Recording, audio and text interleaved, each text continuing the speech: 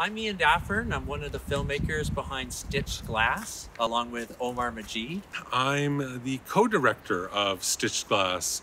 Ian, as you recall, you told me about this project. I came up with this film after talking with my friend Stephanie Innes, who used to live just right here, and she belonged to a knitting circle.